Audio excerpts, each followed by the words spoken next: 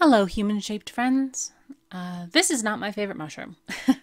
It's not because the facts that I learned about it, the environment that it lives in, colored my opinion. It's because I was in a really bad headspace when I painted it.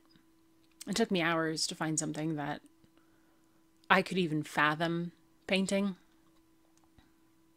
Nothing was harmonizing. No colors, no shapes, no fun facts, just nothing. Eventually, I just kind of landed on this one because it was spiky and white. And like I've said before, there are times when the rendering of something white can be beautiful and complicated and eye-opening. This was not one of those times. I was not in the right headspace to be making anything. I probably should have just stayed in bed, which is likely just the depression talking. While I did complete this mushroom, it's not up to my standards. And that's okay. Like I've spoken about before, you won't love everything you make.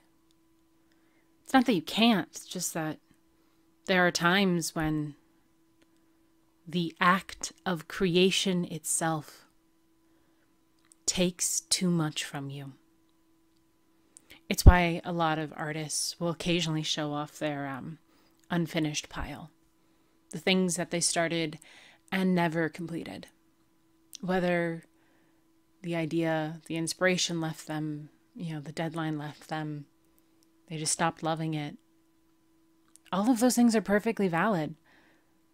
They're all things that we will experience. I told myself that I needed to finish it because of my trauma. If I'm not being productive, I don't feel like I deserve anything. How can I claim a place in this world if I'm not trying? Of course, my idea of trying and other people's ideas of trying are very different. What can you do? Except, continue to move forward. Or not. I don't know where you are at in your journey. If you want to take a look at my Destroying Angel mushroom, you will see quite a bit of difference between the way that the whites were rendered. This one was a lot simpler, just cool tones, shadows, and I tried a little bit. I'm going to use the word harder on the stem, but it was just, nothing was working. Well, that's okay. Things don't have to work out. Every day doesn't have to be perfect. Every day can't be perfect. Every day normally isn't perfect. I did a mushroom, and I'm going to do a little sarcastic happy dance on my end. Maybe you'll look at it and find the beauty in it. Again, the shape is lovely. And a white, I'm going to call it princess mushroom. It's not a princess mushroom. It's a Leo something mushroom. But it has aspects to it that are beautiful. I just couldn't find them today. Let me know what you think down below. If you hate it, that's fine. If you love it, that's fine too. If maybe you stumbled across this video and you just think my voice is somewhat calming, heck, I will take it. Let me know you're out there. That way, neither of us feel quite so alone, I guess. I don't know. The rambling over the time lapses is a strange thing for me because I still don't really quite know what to talk about. So I kind of subject hop. I hope whatever kind of day you are having, you're able to find joy in something.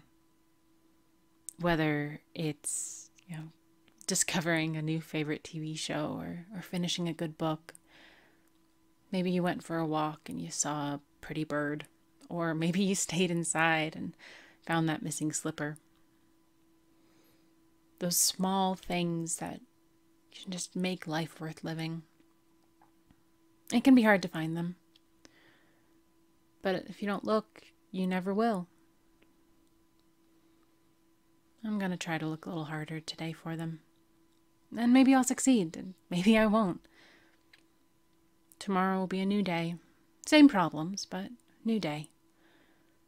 Maybe a little less exhaustion baked in the bones.